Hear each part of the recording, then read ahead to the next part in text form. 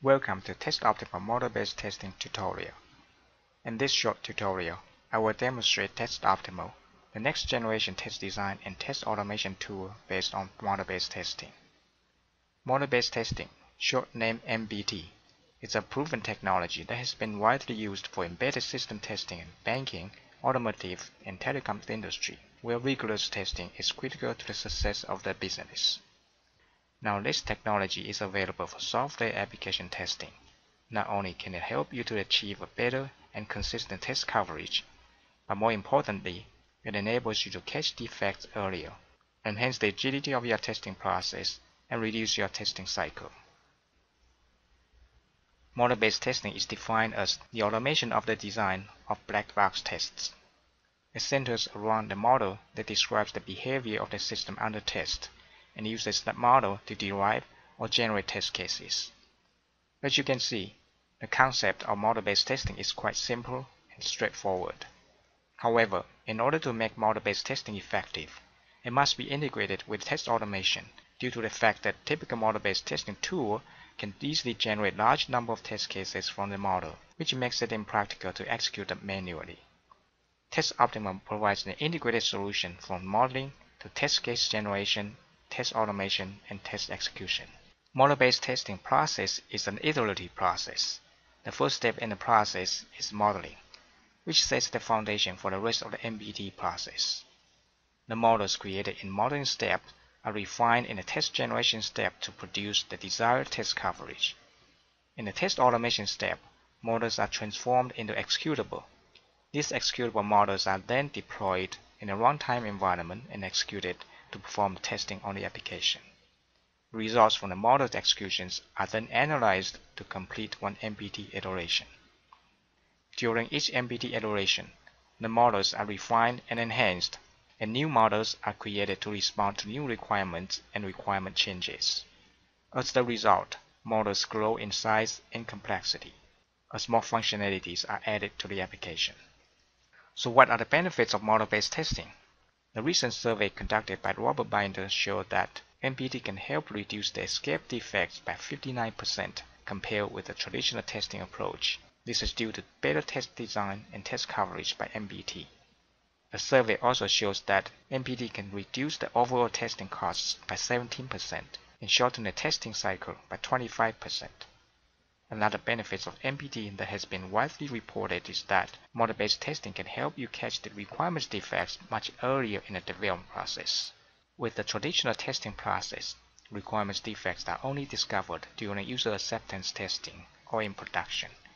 With model-based testing, requirements defects are often detected during the modeling process while software is still being designed and developed. These benefits and many more are being replicated by the Innovation and Technology Group of Primary Healthcare in Australia. The Innovation and Technology Group has been using TestOptimal as their model-based testing tools for many years and has accomplished a remarkable success in applying model-based testing to its verification and validation of the entire suite of applications. They have seen the testing cycles reduced by over 60%. What they have accomplished can certainly be repeated in your organization as well. Enough talk. Let's see what a model-based testing model looks like and how it actually works in practice. This is a model for testing a simple web applications consisting of 5 web pages. The model is described as a state diagram, also known as finite state machine diagram. The model has been automated for online model-based testing, which means when the model executes, it generates test cases at the same time executes them in real time.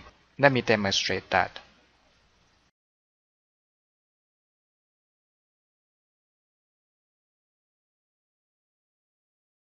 Model is now running.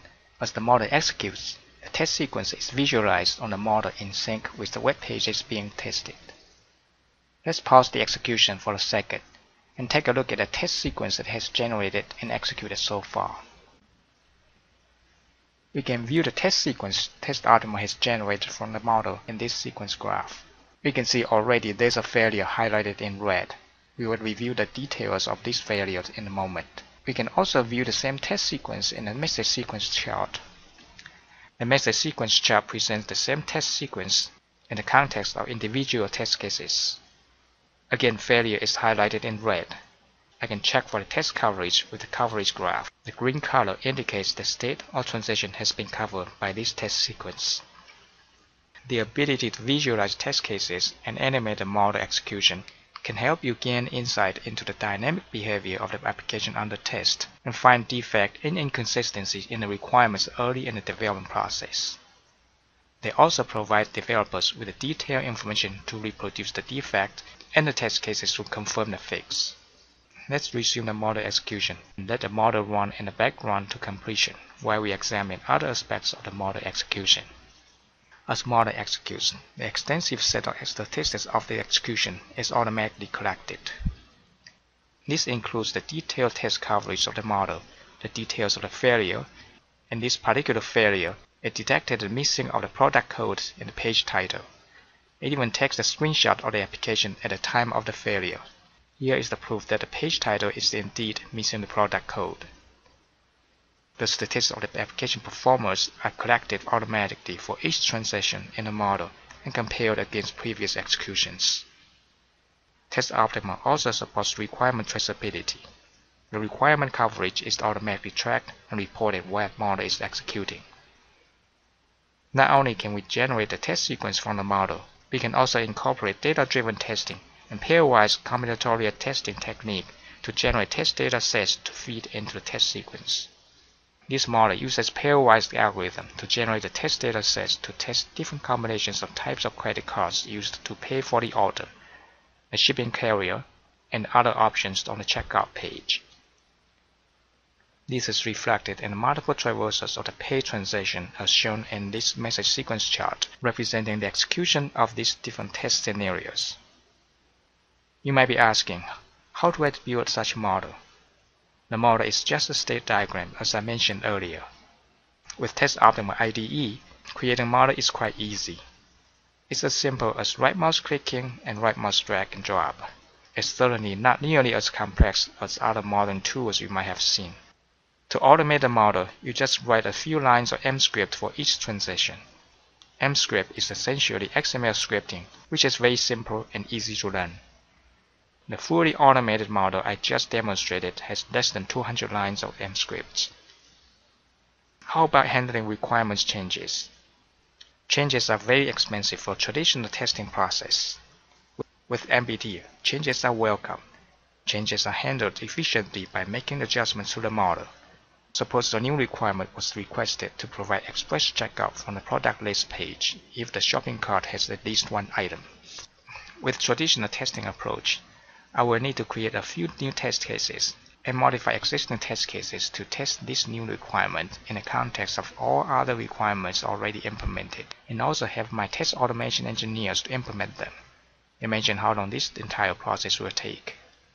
With TestOptimal, all I need to do to handle these new requirements is just create a new transaction, add a guard condition for this transaction so that it is only valid when the shopping cart is at least one item, and add one line of mscript to click on the express checkout link on the product list page.